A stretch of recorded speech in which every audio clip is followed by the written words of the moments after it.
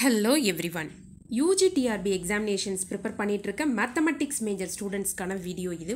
Real analysisல bounded sequence definition பார்க்கலாம், examples பார்க்கலாம். ஒரு sequence A என்ன முதல்ல நம்ம எப்ப bounded above அப்படினு சொல்லுவோம்னா அந்த சீக்வென்ஸ்ல இருக்கக்கூடிய எல்லா எண்களை விடவும் உங்களால பெரியதாகவோ ஈக்குவலாகவோ இருக்கிற மாதிரி ஒரு ரியல் நம்பரை பார்க்க முடியும். அந்த சீக்வென்ஸில் இருக்கக்கூடிய எந்த எண்ணை எடுத்துக்கிட்டாலும் அந்த எண்ணை விட பெரியதாகவோ ஈக்குவலாகவோ இருக்கிற மாதிரி ஒரு ரியல் நம்பரை முதல்ல உங்களால் பார்க்க முடியணும். அப்படி ஒரு ரியல் நம்பரை நீங்கள் பார்த்துட்டிங்கன்னா அதுக்கு பெயர் தான் upper bound of the sequence. இப்படி ஒரு அப்பர் பவுண்ட் ஒரு சீக்வென்ஸுக்கு இருக்குமே ஆனால் அந்த சீக்வென்ஸுக்கு பெயர் தான் பவுண்டட் அபவ். நம்ம எக்ஸாம்பிள்ஸ் பார்க்கலாம். அடுத்து இதை வச்சே நம்ம பவுண்டட் பிலோ அப்படியே சொல்லிடலாம். அப்போ எப்போ ஒரு சீக்வென்ஸை நம்ம பவுண்டட் பிலோன்னு சொல்லுவோம்னா அந்த சீக்வென்ஸில் இருக்கக்கூடிய எல்லா எண்களை விடவும் சிறியதாகவோ அல்லது ஈக்குவலாகவோ இருக்கிற மாதிரி ஒரு ரியல் நம்பரை நம்மளால் பார்க்க முடியணும். இப்படி ஒரு ரியல் நம்பரை நம்ம கண்டுபிடிச்சிட்டோம் அப்படின்னா அந்த ரியல் நம்பருக்கு பெயர் லோயர் பவுண்ட். இந்த லோயர் பவுண்ட் ஒரு சீக்வென்ஸுக்கு இருக்குன்னா அந்த சீக்வென்ஸுக்கு பேர் பவுண்டட் பிலோ. இப்போ பவுண்டட் சீக்வென்ஸ்னால் என்னன்னு சொல்லுவோம். பவுண்டட் அபவும் பவுண்டட் பிலோவும் ஒரு சேர இருக்குமே ஆனால் போத் ரெண்டுமே இருக்கணும். அப்படிப்பட்ட சீக்வென்ஸை தான் நம்ம பவுண்டட் சீக்வென்ஸ் அப்படின்னு சொல்லுவோம். ஸோ பவுண்டட் சீக்வென்ஸை நம்ம இந்த மாதிரியும் கம்பைன் பண்ணி சொல்லலாம். ஒரு positive real number k greater than or equal to 0, modulus of an less than or equal to k for all n. சீக்வென்ஸில் இருக்கக்கூடிய எல்லா டேர்ம்ஸுமே நீங்கள் ஒரு an ஒரு nth டேர்ம் எடுத்தீங்கன்னா ஃபார் ஆல் n சொல்லிட்டாங்க. அப்போ a1 a2 எல்லா டேர்ம்ஸ்க்குமே இந்த விதி பொருந்தணும். ஸோ இது பவுண்டடை கம்பைன் பண்ணி நம்ம இப்படி சொல்லலாம். இப்போ எக்ஸாம்பிள்ஸ் பாருங்கள். கன்சிடர் த சீக்வென்ஸ் 1 1/2 1/3 இப்படி போய்கிட்டே இருக்குது. இவங்க LUB GLBன்னு ஒன்று எழுதியிருக்கிறாங்க. அது என்னென்னு நான் சொல்கிறேன். LUBனா least upper bound, GLBனா greatest lower bound. Okay, இந்த சீக்வென்ஸில் இருக்கக்கூடிய எண்கள் எல்லாத்தையும் விட பெரியதாக ஒரு ரியல் நம்பர் என்ன அப்படின்னு நான் கண்டுபிடிச்சேன்னா அது நம்பர் 1 தான். இந்த 1 பார்த்தீங்கன்னா இந்த 1 கூட மட்டும் ஈக்குவாலிட்டியை மேக் பண்ணும். மற்றபடி எல்லாம் உங்களுக்கு 1 வந்து கிரேட்டர் தென் ஹாஃப் தான், 1 கிரேட்டர் தென் 1/3 தான். ஸோ 1 வந்து என்னுடைய அப்பர் பவுண்டு தான். அப்புறம் எதுக்கு 1 வந்து LUBன்னு எழுதியிருக்கிறாங்க. நம்ம ஒன்று கவனிச்சோன்னா தெரியும், இந்த சீக்வென்ஸுக்கு 1 மட்டுமல்ல அப்பர் பவுண்ட். 1ஐ விட எதெல்லாம் பெரிதாக இருக்கிறதோ அனைத்தும் அப்பர் பவுண்டு தான். இந்த ரியல் லைனில் இந்த இடத்துல 1 இருக்குது. இந்த 1 அப்பர் பவுண்ட் நம்ம கண்டுபிடிச்சோம் இல்லையா.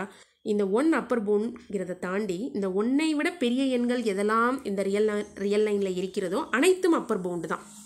அதாவது 1க்கு அடுத்த நம்பர் என்ன நீங்கள் இந்த இடத்துல ரியல் லைனில் பார்க்குறீங்களோ அதில் இருந்து இது எல்லாமே இதுக்கு அப்பர் பவுண்ட்ஸ் தான்.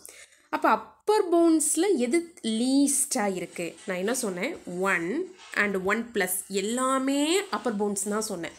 இந்த அப்பர் பவுண்ட்ஸில் எது லீஸ்ட்டு? இப்போ 1ஐ விட பெரிய எண்கள் அனைத்தும் அப்பர் பவுண்ட், அதில் எது லீஸ்ட்டு? 1 தான் லீஸ்ட்டு. அப்போ அப்பர் பவுண்டு கூட்டத்தில் எது லீஸ்ட்டாக இருக்குதோ அதுக்கு பேர் தான் least upper bound. Standard abbreviation தான் LUB. ஸோ 1 வந்து இதில் லீஸ்ட் அப்பர் பவுண்ட். சரி, இந்த சீக்வென்ஸோட லோயர் பவுண்டு என்ன? இங்கே இருக்கக்கூடிய எண்கள் எல்லாத்தையும் விட சிறியதாகவோ அல்லது ஏதாவது ஒரு எண் கூட ஈக்குவாலிட்டி மேக் பண்ணுற மாதிரி ஒரு ரியல் நம்பர் நம்ம கண்டுபிடிக்கணும். கண்டிப்பாக 0 பொருந்தும். 0 விட 1 பெருசு, 0 விட ஹாஃப் பெருசு, 0 விட 1/3 பெருசு. ஸோ கண்டிப்பாக 0 லோயர் பவுண்ட். இதை நம்ம ஒத்துக்கலாம். ஒரு ரியல் நம்பர் 0 வந்து இதுக்கு லோயர் பவுண்ட். 0 மட்டுமல்ல, 0வை விட சின்ன எண் எல்லாமே, அதாவது 0- எல்லாமே இதுக்கு லோயர் பவுண்டு தான். நம்ம ரியல் லைனில் 0 இருக்குது இல்லை, 0 அண்ட் 0க்கு லெஃப்டில் இருக்கக்கூடிய அனைத்து எண்களுமே இந்த சீக்வென்ஸுக்கு லோயர் பவுண்டு தான். ஸோ இந்த லோயர் பவுண்ட் கூட்டத்தில் எது பெருசு? இந்த லோயர் பவுண்ட் வந்து நம்ம 0ன்னு முதல்ல பார்த்த உடனே சொல்கிறோம். அப்புறம் யோசிக்கிறோம், 0 மட்டும்தான் லோயர் பவுண்டா? ரியல் லைனில் அந்த 0க்கு கீழே இருக்கக்கூடிய லெஃப்டில் இருக்கக்கூடிய அனைத்து ரியல் எண்களுமே ரியல் நம்பர்ஸுமே இதுக்கு என்னது தான்? லோயர் பவுண்டு தான். இந்த லோயர் பவுண்ட் கூட்டத்தில் எது பெருசு? அதுக்கு பேர் greatest lower bound. Lower bound இருந்துட்டாலே bounded below, அதில் எந்த மாற்று கருத்தும் இல்லை. அந்த லோயர் பவுண்ட் கூட்டத்தில் எது பெருசு? அதுக்கு பேர் தான் கிரேட்டஸ்ட் லோயர் பவுண்ட். ஸோ 0க்கு இடதுபுறத்தில் இருக்கக்கூடிய 0க்கு லெஃப்டில் இருக்கக்கூடிய அனைத்து ரியல் நம்பர்ஸுமே இதுக்கு லோயர் பவுண்டு தான். அதில் எது பெருசு? 0 தான் பெருசு. ஸோ அதுக்கு பேர் கிரேட்டஸ்ட் லோயர் பவுண்ட். இந்த லீஸ்ட் அப்பர் பவுண்டை சுப்ரீமம்னும் கிரேட்டஸ்ட் லோயர் பவுண்டை இன்ஃபீமம்னு சொல்கிறது வழக்கம். ஸோ ஃபஸ்ட்டு நம்ம என்ன சொன்னோம், இந்த சீக்வென்ஸுக்கு ஒரு அப்பர் பவுண்ட் இருக்குது, அது 1. இந்த சீக்வன்ஸுக்கு ஒரு லோயர் பவுண்ட் இருக்குது 0. 0 மட்டுமல்ல லோயர் பவுண்ட், 0க்கு லெஃப்டில் இருக்கக்கூடிய அனைத்து எண்களுமே லோயர் பவுண்ட் தான். 1 மட்டுமல்ல அப்பர் பவுண்ட், 1க்கு மேலே இருக்கக்கூடிய அனைத்து எண்களுமே அப்பர் பவுண்ட் தான். அந்த அப்பர் பவுண்டில் உங்களுக்கு லீஸ்ட் என்னன்னு பார்த்தீங்கன்னா 1 தான். அந்த லோயர் பவுண்ட்ஸில் எது கிரேட்டஸ்ட்னு பார்த்தீங்கன்னா 0 தான். ஸோ இது ஒரு பவுண்டட் சீக்வன்ஸ் தான். நெக்ஸ்ட்டு 1 2 3 nth டேர்ம் n இப்படி போய்கிட்டே இருக்குது. இந்த சீக்வன்ஸை பார்த்தாலே தெரியுது 1ங்கிற நம்பர் வந்து இதுக்கு லோயர் பவுண்டாக இருக்குது. 1 1க்கு ஈக்குவலாக இருக்குது. அடுத்து 1 விட 2 பெருசாக இருக்குது. ஸோ லோயர் பவுண்ட் 1 அப்படிங்கிறது ஆபியஸாக தெரியுது. 1 மட்டுமல்ல லோயர் பவுண்ட், 1ல் இருக்க 1க்கு லெஃப்டாக இருக்கக்கூடிய இந்த இடத்துல 1 இருக்குதுன்னா 1 லெஃப்ட், இது 1 லெஃப்டாக இருக்கக்கூடிய எல்லாமே லோயர் பவுண்ட்ஸ் தான். ஸோ அதில் கிரேட்டஸ்ட் என்னன்னு பார்த்தா 1 தான். ஸோ இந்த சீக்வன்ஸோட கிரேட்டஸ்ட் லோயர் பவுண்ட்லாம் 1 தான். இது பவுண்டட் பிலோவும் வந்துடுது. பவுண்டட் அபோவ் இருக்குமா?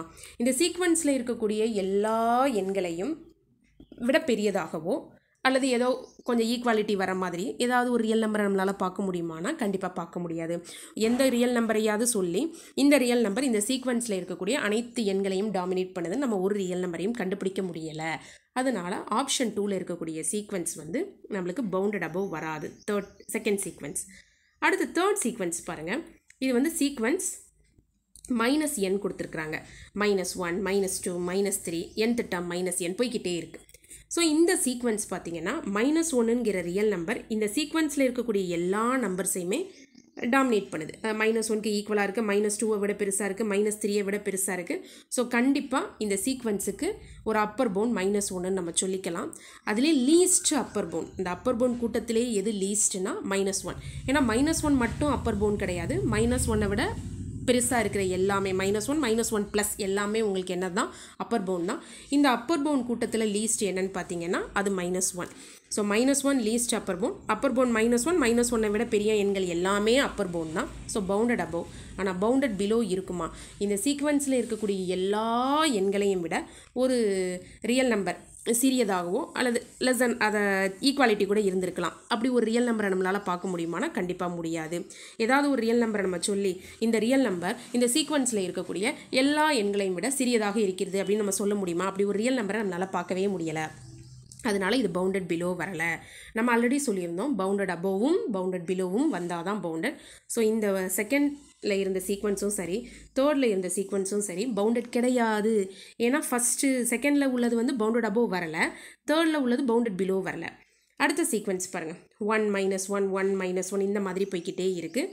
ஸோ கண்டிப்பாக 1ங்கிற நம்பர் இங்கே இருக்கக்கூடிய சீக்வன்ஸில் இருக்கக்கூடிய எல்லா நம்பரையும் விட பெருசாக இருக்குது. ஈக்குவாலிட்டியும் வருது. 1 1 1க்கெல்லாம் ஈக்குவாலிட்டி வருது.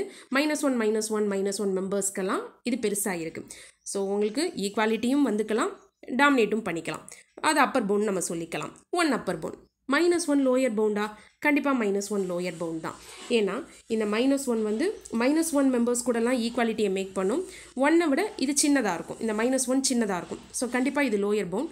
வெறும் -1 மட்டும் லோயர் பவுண்ட் இல்லை, -1 -1 விட சின்ன எண்கள் எல்லாமே லோயர் பவுண்ட் தான்.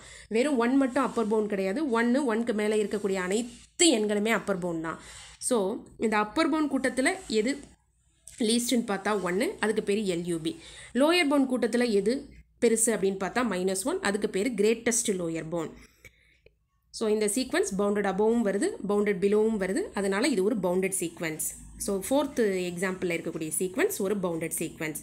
அடுத்து கான்ஸ்டன்ட் சீக்வன்ஸ். ஃபார் எக்ஸாம்பிள் 2, 2, 2, 2ன்னு ஒரு சீக்வன்ஸ் இப்படி போய்கிட்டே இருக்குது. nth டேர்ம் 2 போய்கிட்டே இருக்குது.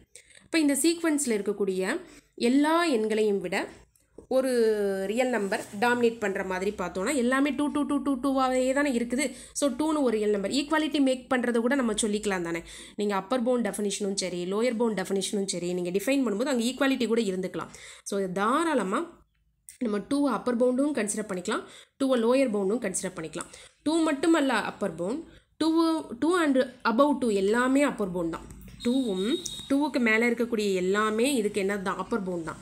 அது மாதிரி 2 மட்டும் லோயர் பவுண்ட் இல்லை, 2க்கு கீழே இருக்கக்கூடிய, அதாவது 2 லெஃப்டில் இருக்கக்கூடிய எல்லாமே இதுக்கு லோயர் பவுண்ட் தான்.